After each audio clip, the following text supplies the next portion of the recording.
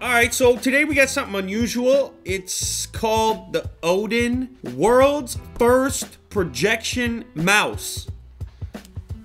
I don't have a problem with my mouse or trackpad or anything like that, but sometimes I'm just looking around and I'm like, there's some new tech right there. Maybe it's interesting. I'm not really sure. I gotta check it out. I gotta find out, more importantly, if it's any good or if it sucks. So, the world's first projection mouse. Let's find out together. It's from a company I haven't heard of called Seraphim.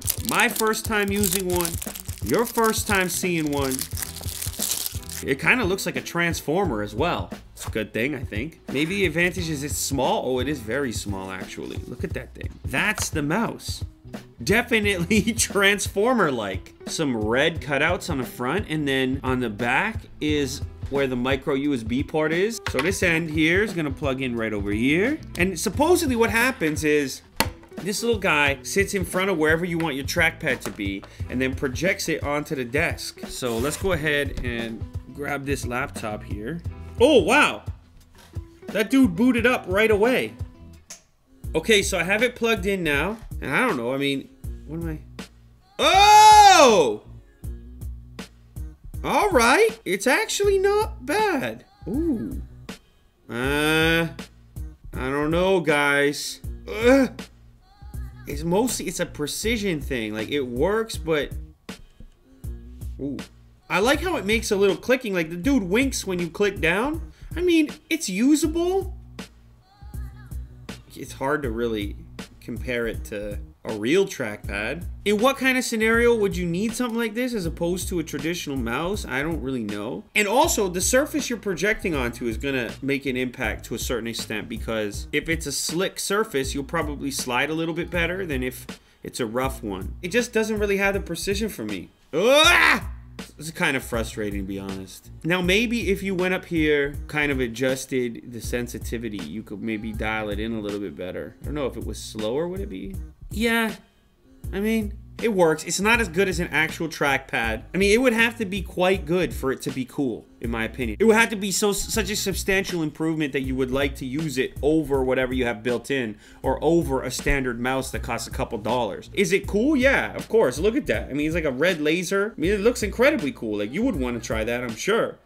But I don't want to really shut the guys down too much. After all, they claim it's a world's first. It's kind of interesting. I like new technology. Plus, it looks like a transformer, so there's got to be points for that. It's claiming to be a mouse. It's claiming to displace this product that everybody's super familiar with. You have one on your desk, or maybe you have a trackpad. You're very familiar with it. It claims that it's going to displace that. It's calling itself a mouse. Yet it doesn't do that job better than the other stuff that's already out there. So, I mean, I saw this on Amazon. I was skeptical, but of course, the only way to truly know is to order it and test it yourself. The thing is cool, right? I mean, it looks like a transformer. It's got to get cool points for that alone. But the question that you want answered is, does it suck? It probably does. If you bought this thing, you would probably be disappointed. You probably would hope that it would perform as well, but with the new tech. You let me know in the comments. My evaluation, it ain't that good. I'm gonna say it probably sucks. You tell me. That's what the comments are for. Merry Christmas. Oh yeah, right. This episode of Unbox Therapy has been sponsored by... Oh my, that smells... There's something nice in there. Sponsored by Dollar Shave Club. Shave time, shave money. I think they're trying to send me a message here. Hey, they're trying to trim up Uncle Lou for the holiday season. There's something new. They got shampoo now. So it's not just razors. Now you can stay fresh over the holidays as well. Right now, you get their very best razor, their top of the line razor, for $1 right now. The links can be in the description, so go check that out. They're probably gonna make... Oh, I took off a few hairs there. That's sharp. You know, they just wanna make the ladies happy. Jack knows what I'm talking about. Man's clean shaven over there. Here you go, Jack. Citrus Hawaiian Ginger Cleanser. Ooh. You got the shave butter, the post-shave cream, sage and black pepper, hydrating. Ooh, Jack Attack's gonna like that. And they also got the body bar. Okay, so you get that. You get that in the mail. It's simple. You got no excuses, all right? You're using the cheap stuff right now. You smell terrible. You got a giant beard like this, and Dollar Shave Club is gonna try to fix that up for you. What's your excuse? You got $1. You know you got $1. The link's gonna be down in the description. I want to thank them for sponsoring this holiday episode. Stay fresh.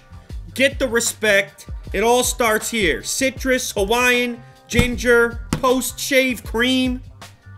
You're gonna see an all-new me in the new year.